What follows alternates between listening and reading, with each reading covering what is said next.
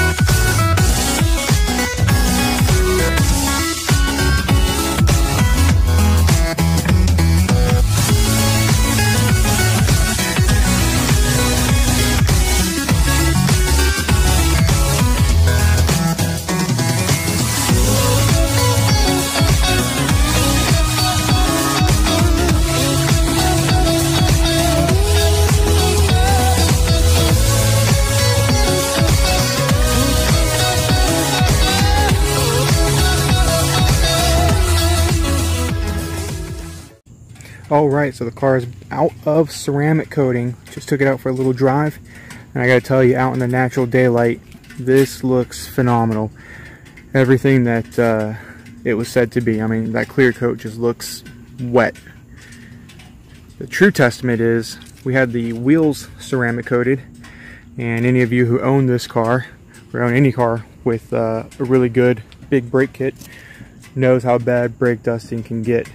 So I'll probably have a video updating how ceramic coating is holding up against the brake dust. But we did everything, and it really just, that satin black has this real nice gloss to it now. I mean, it just looks immaculate.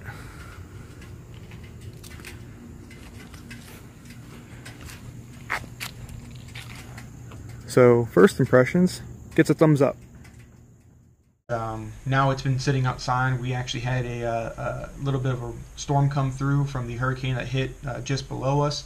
So the car got wet, and of course I was driving the car, so I picked up some road debris, not to mention those dreaded wheels and the brake dusting. So we're going to check out how well the ceramic coat is going to hold up in this instance. What I'm going to do is I'm going to go into a touchless wash, and I'll show you a clip of that right now.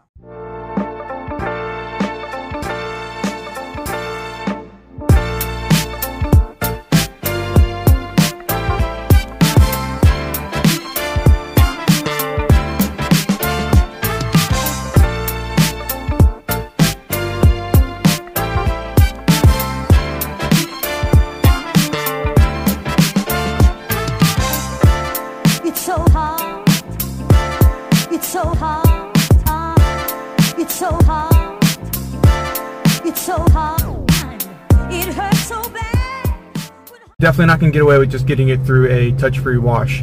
However, I will say that you know, looking at it, and you're not going to really see it through the camera, but the car just looks great. Even after picking up that road grime and the water and everything else that that you get from driving through a rainy day, the car came out great. So you know, you kind of debunk that. You know, just spraying it off is going to be good enough. But I will say that I'm still very happy with the product that I have. The true test is going to be after, you know, several days or a week of driving, and I may shoot a separate video for that. But the car was pretty dirty given just a day and a half, and I'd say that about 80% of the dirt and debris came off the car without even having to touch it, just running it through a touch-free wash. So that's not too bad. Okay, so as you can see, it looks like I caught a bug right there. Some residual splatter. I'm not sure what that is, just water running with dirt maybe. And again, I drove this in the rain, and I could just tell you right now that you would not even be able to tell this car got wet. And a little bit of bug splatter there. I'm not sure if the camera's picking that up. Some bug splatter there. You know, so, and the biggest is going to be this. I'm sure you can see that. That is literally a day and a half of driving.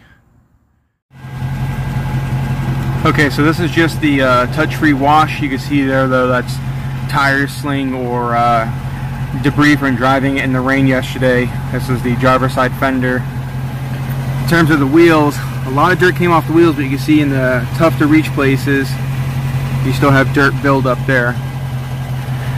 And like I said, this is after about a day and a half of driving it. Everywhere else looks pretty good. No. Okay, so what's the verdict here? You know, I want to say absolutely love it, hands down, not a complaint in the world. But I can't say that because I'm skeptical. Will it stand the test of time? You know, I haven't washed it with a sponge yet, so you know, how well is it going to actually do in repelling or preventing those swirls? And that's going to take some time and a couple of car washes to figure out. But you know, right now, I will say that I'm very happy. The car has very little water on it. The only debris it didn't really take off is the debris on the lower rocker panels or the lower part of the fenders, where it was picking up, you know, whether it's tire sling and or a combination of road grime that was in the water from yesterday's storm that just stuck to the car. So, I knew that it's not going to be like they advertise, where you see that white car going through the mud and just the dirt just falling right off of it. No wash necessary. I think it's a little bit extreme. However, I will say I did not expect it to leave that grime behind. I would have thought that stuff, being as thick as it is, would have just sprayed right off. And that touch-free wash it's a pressure washer, so I would have thought that it would have done a great job in removing, that off the car. The only thing I would have thought being left over might have been the brake debris, within the cracks in the corners of the rim.